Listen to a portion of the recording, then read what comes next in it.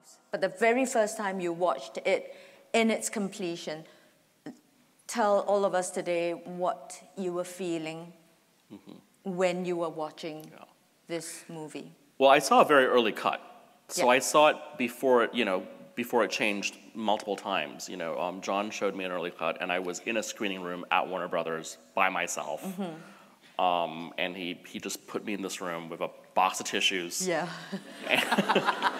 And he was like very casual about it. Okay, see you later, And I watched the movie, and the minute it was over, like he burst into the room. So it was almost like he was outside the door all the time, or maybe watching from some other. Maybe there was a two-way mirror, I don't know. But it was the most surreal experience ever to see, because after 20 minutes, I forgot that the movie had anything to do with my books. Yeah. I just got absorbed into this movie that was so beautiful and so funny. Yeah. And it is very different from my books in many, many ways. Yes. And there were a lot of decisions he made that he would tell me about that I was like, Aquafina? Really? As Pick Lin?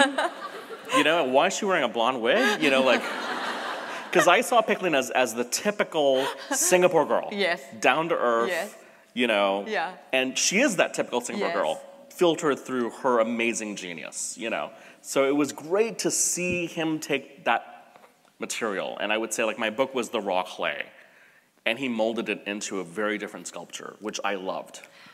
Which should be the way, because, why compare the movie, which is a completely different medium, to a book? Yeah. If you really want to enjoy the book, read the book, and then enjoy the movie as a movie. Absolutely. And I was under no expectation, and I told him this from the very beginning, like, I don't want a word-for-word remake of my book.